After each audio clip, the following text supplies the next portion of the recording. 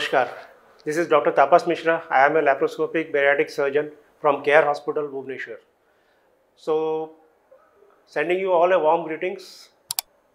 March 4th is celebrated as World Obesity Day, and the theme for this time is changing perspective. Let's talk about obesity. So, why is this theme? Very simply told, obesity is still a taboo in country like India.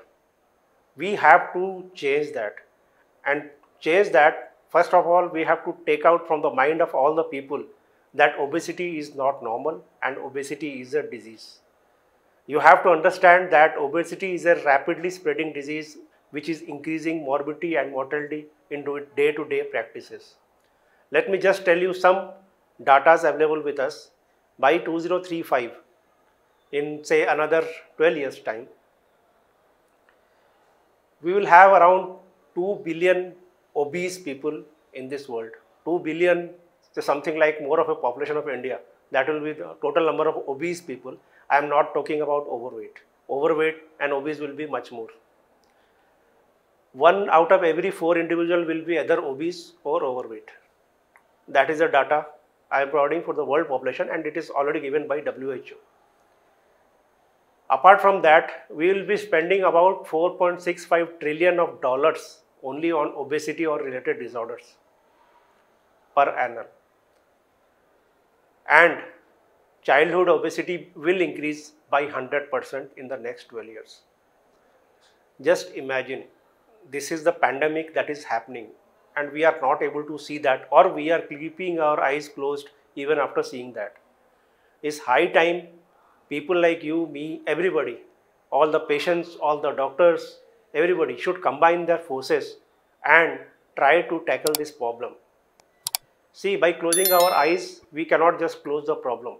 Obesity is there, and people have to understand, since it is a disease, it has to be tackled, taken care of. Obesity is not a single disease, as I have told many times.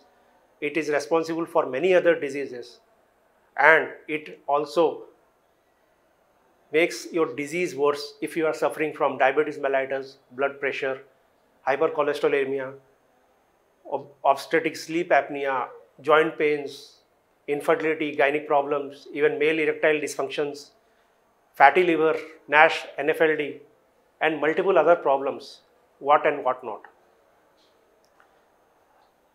First and foremost, we have to create an awareness. People who are afraid, who feel ashamed, who feel depressed when they are obese, they should come forward with their problems to discuss either with their near or dear ones or with at least some healthcare worker, so that some help can be provided. Not necessarily everybody needs a surgery, not necessarily everybody needs a treatment. Many people just can be managed by simple lifestyle changes which probably they are unaware of.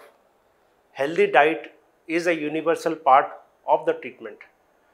We do have certain common thinking by people that just by decreasing the diet, doing some more exercise, we can beat obesity. It is not always the case like that. It's not so simple also.